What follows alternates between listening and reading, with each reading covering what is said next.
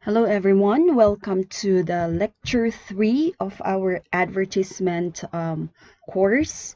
We'll talk about creative side of advertisement and, of course, message strategy. Right. So when we speak of your advertising, it's actually both art and science. So there is also the so-called ROI of effective advertising, that is your relevant, original, and of course your advertisement has to have impact. Okay, now let's take a look at relevant. So um, in this example here, let's just say, okay, let's read it first. You own a sporting goods store and have keywords for many of the products you sell, from swimsuit to golf club to snowboards. However, all of these keywords are in the same ad group, and all ads in that ad group have similar ad text. So that is 40% of sports equipment. So what's the problem? Now let's say it's June. Okay, and a customer is searching for swimsuit. So her search triggers your ad, but your ad says sports equipment. She is looking for a swimsuit in particular or sports clothing. So she doesn't click your ad. What's the problem with this? So when a customer wants to search for a particular product, let's say swimsuit, but when they look at your advertisement, it's like general advertisement. So the customer would definitely lose interest. So how will you fix this? If you want to show ad text that gets your customers' attention, so you need to create individual ads or ad groups for each type of equipment you sell, and then specific keywords and ad text related to that equipment. So how will you do it? So create an ad groups called swimsuit. So it's relevant, diba? And then add related keywords like, for example, bathing suits and bikinis. Or write specific ad text that's 40% off swimsuits. Okay, so that when they click your advertisement, they will see it right away that you are selling swimsuits. Okay, there you go. So it has to be relevant. Your advertisement has to be relevant. Next is original. You know, there's no denying that. Okay, we always copy other people's work, but it would be nice if your advertisement would be original. So an original ad comprises elements that are rare or surprising, or that move away from the obvious and commonplace.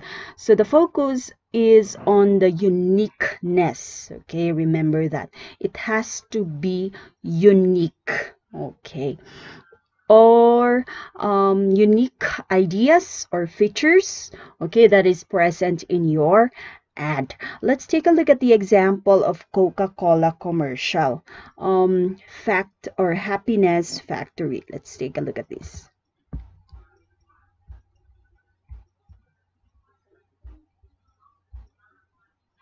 Oops, sorry, hold on. Ayan.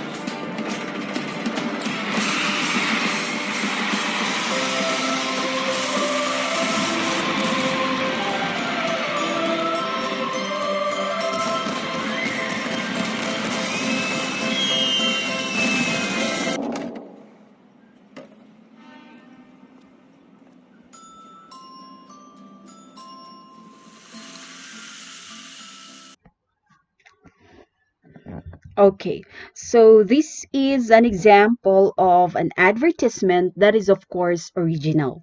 Okay, so there you go. Another is, of course, impact. So it says here that impact-based advertising is a form of advertising designed to have a lasting psychological effect on viewers. So your viewers should remember, okay, the product or the vendor. So there should be a psychological effect wherein you can appeal to their emotion. So impact-based advertising seeks to give users something of value. When we speak of something of value, something that will give, something that is worth, okay, their attention, worth their money, all right, whether that is entertainment of or information, and create, of course, positive association with the product. When you say positive association, when they think of a certain let's say, for example, event or maybe a certain jingle, they will remember your product. Like, for example, of course, when you think of an advertisement that has a lot of hugot, okay, you cannot go away from the advertisement of Jollibee. Diba? Kasi mahilig silang mag-advertise ng maraming hugot. Okay. What is hugot in Taga ay in English? I-research nyo na lang. Okay.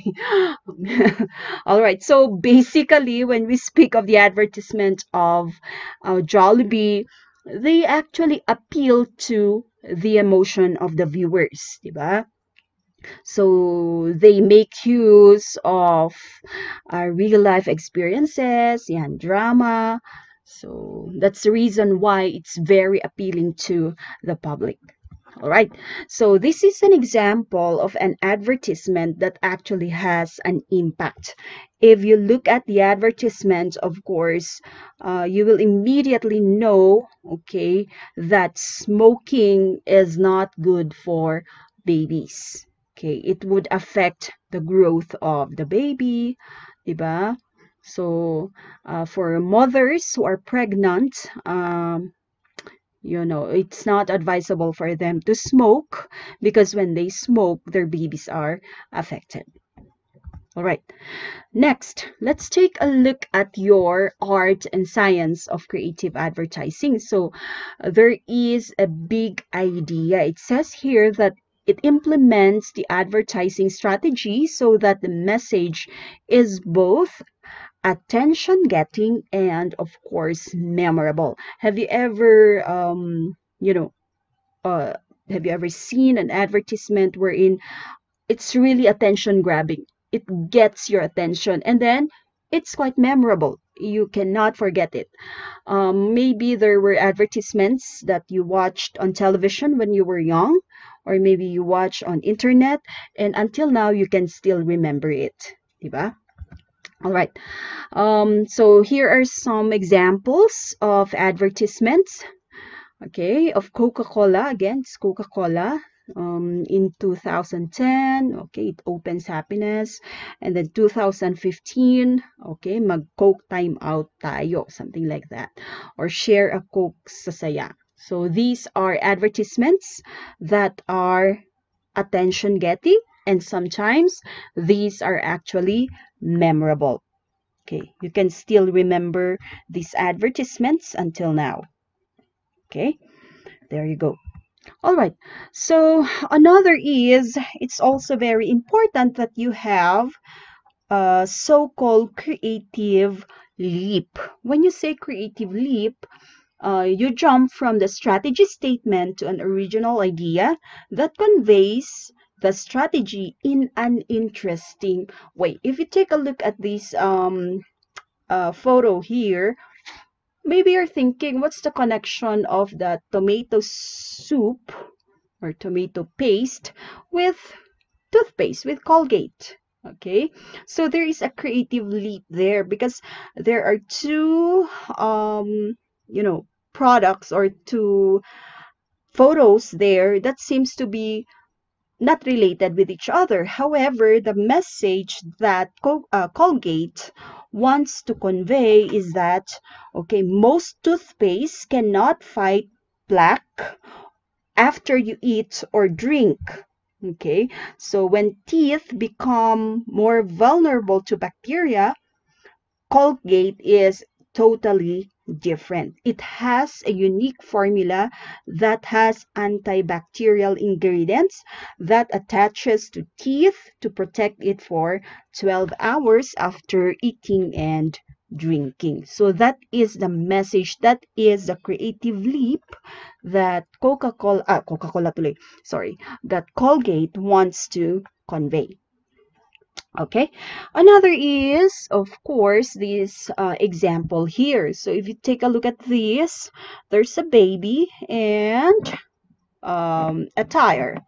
So Michelin, okay, and the baby seems to be not connected with each other, diba? But the message that this tire company wants to convey is that, okay, your car, okay, is safer if you use their tire, especially if you have a baby, something like that. All right. Okay, moving on. There is also the so-called creative thinking. There is free association. So it says here, it creates the juxtaposition of two seemingly unrelated thoughts.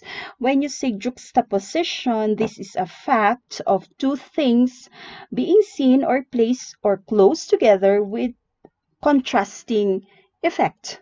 Diba? So again, if you look at this advertisement here, anong connection kaya ng 76 na belt and then 76 na panglinis, di ba?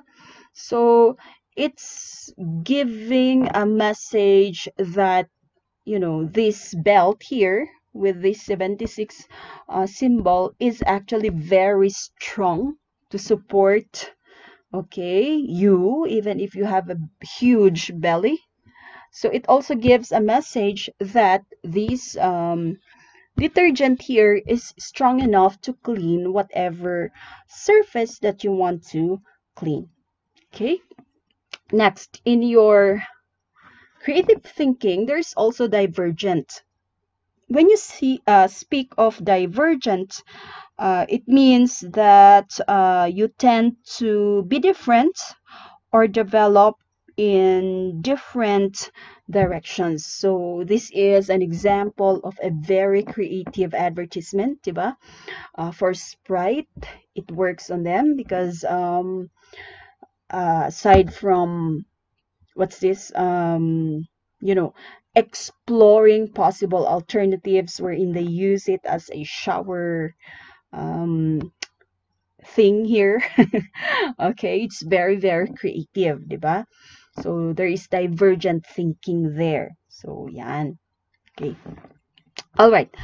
Next is there's also analogies and metaphor. When you say analogies, there's a comparison of two things, typically for the purpose of explanation. When we speak naman of metaphor, okay, it's actually a figure of speech or figurative image. If you look at the first picture, okay, it looks like a heart, but it's actually shoes, okay, New Balance, wherein it conveys a message wherein, you know, if you exercise, it will protect your heart, diba? All right, in this other picture here, if you look at this tomato ketchup, so it conveys a message that their tomato ketchup really tastes like tomato. Okay, there. Another picture over here. There is this glove and then the car. So it conveys a message that, you know, you are safe or it's strong also. It's durable. Yeah, and the car is durable. All right, in this other example here, it shows there is this metaphor wherein if you smoke, it's as if you are wasting away, diba? Here. Okay. All right, moving on. Yan. So another is of course, right brain thinking. So accordingly, if our right brain is our creative brain. So in advertisement, you have to be intuitive.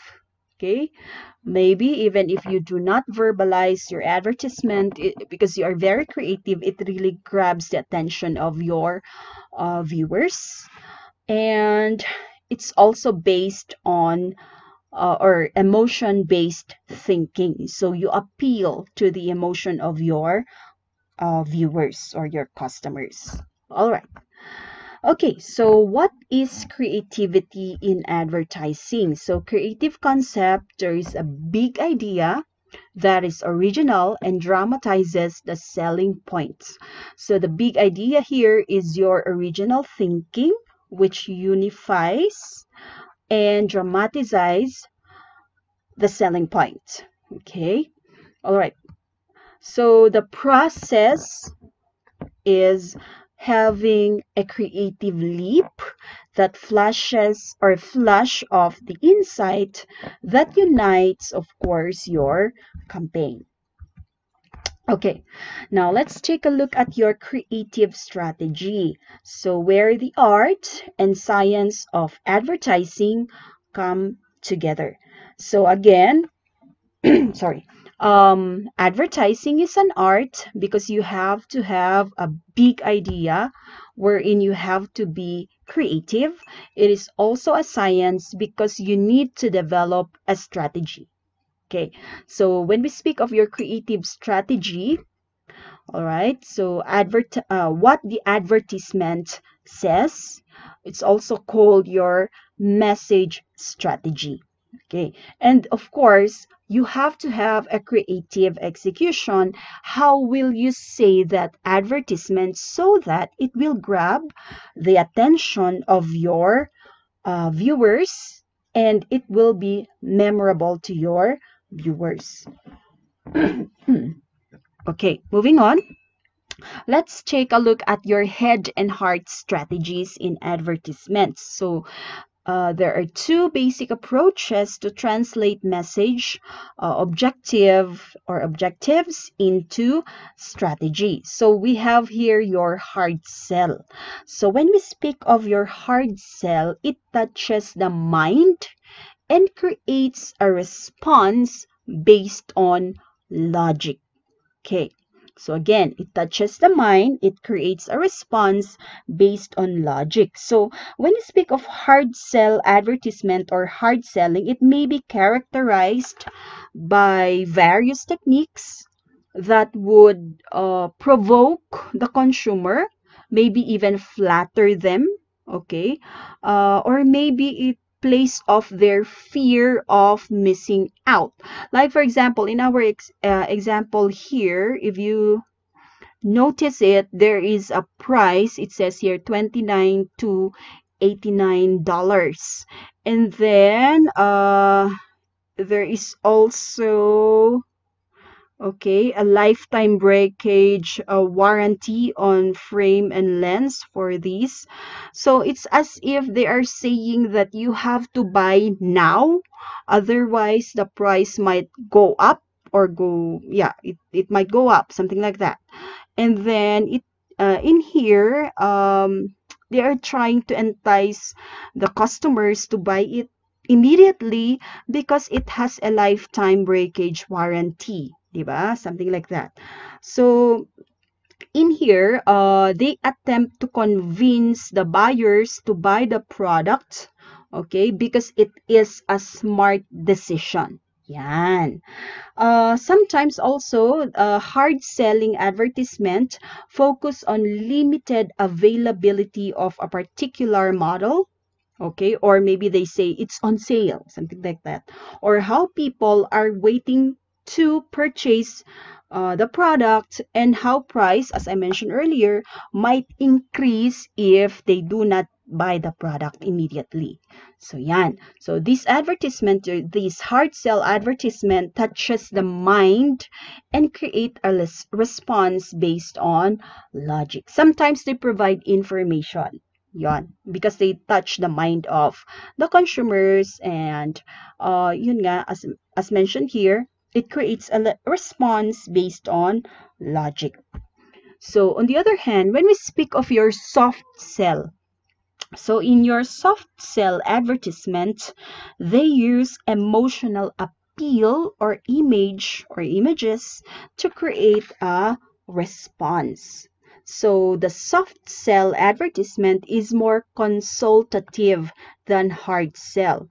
So typically it begins with questioning the prospect buyer. So the salespeople would sometimes ascertain the buyers need to buy the product based on the answer that they receive.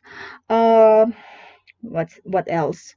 What's soft selling advertisement would, especially the salespeople, if they use soft selling advertisement, they would take time to educate, okay, the buyers concerns, okay, when they arise. Yan, that's an example.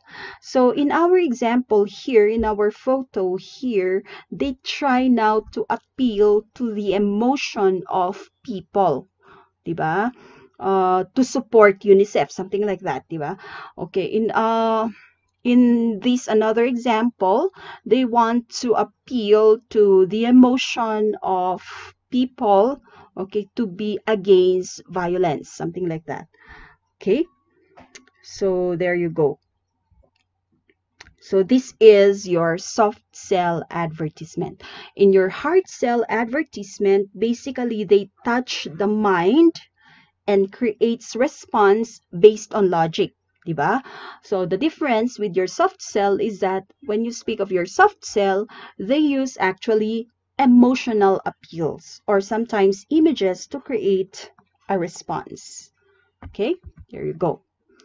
All right, so I think we have an example here. Let's take a look at this.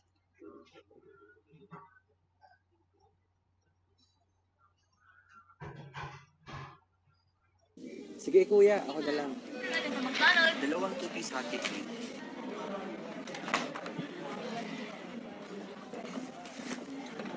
Oops. Sorry kuya. Extra syrup mo kuya. Kamusta kas mo? Okay lang. Kuya, nasmile na siya sa akin.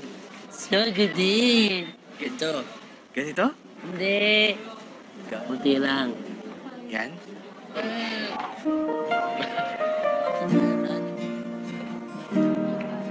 Simple joys start at 50 pesos with McSaver meals. Bukas ako taya. Okay, so this advertisement is actually an old advertisement of McDonald's. If you notice, it's more of like they appeal to the emotion of the viewers, diba? So the advertisement basically appeals to the emotion of the viewers, wherein they wanted to associate McDonald's with happiness, something like that, with family.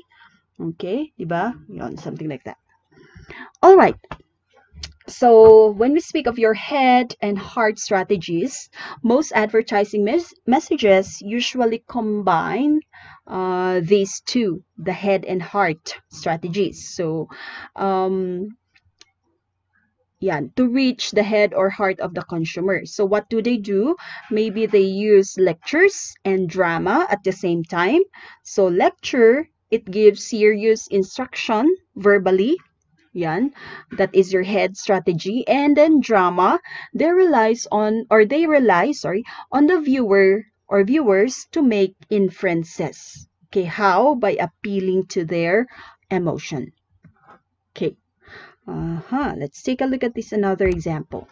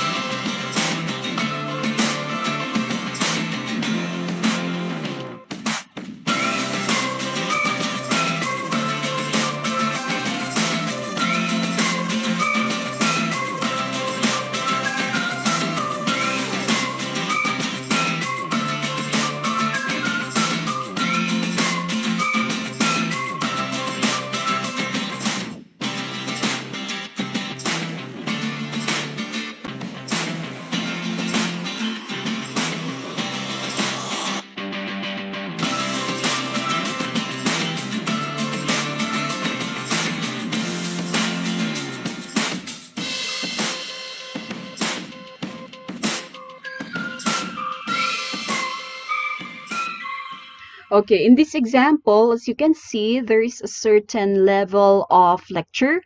They provided information, and at the same time, there's also a level of dramatization there. Okay, yun, more on about or more on friendship, something like that, sharing. Okay. All right, so moving on, let's proceed now to the facets of creative strategy, rather.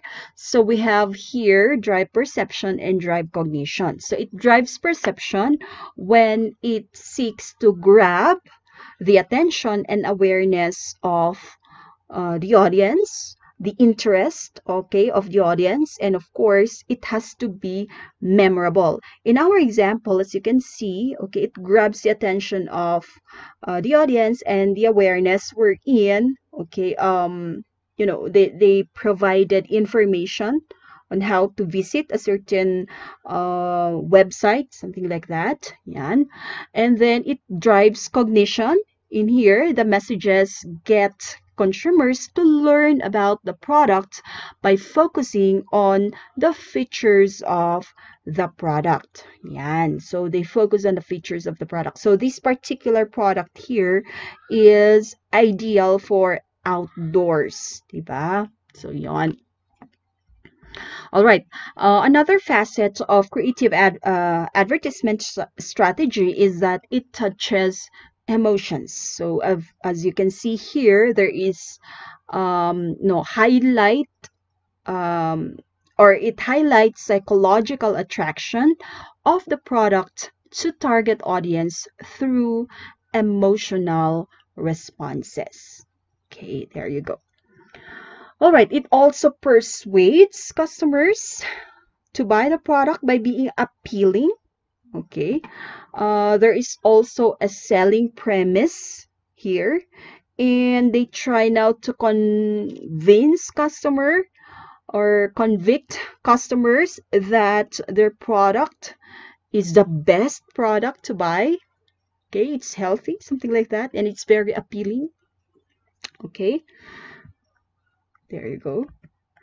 Okay, and then another facet of creative strategy is transforming the product into the brand. If you look at this advertisement, it's more of like when McDonald's want to brand itself as, you know, a company that provides happiness, something like that. So image advertising is used to create representation in customers' mind so that when customers think of happiness in a box, they would remember McDonald's. And association, so association meaning to say again when they will associate happiness with McDonald's, diba? All right. So it also drives action. So this is a signature that serves to identify the company or brand. It also serves as a call to action if it gives direction to consumers about how to respond. Diba? Yan. All right. So this ends our third lecture. Thank you very much for watching.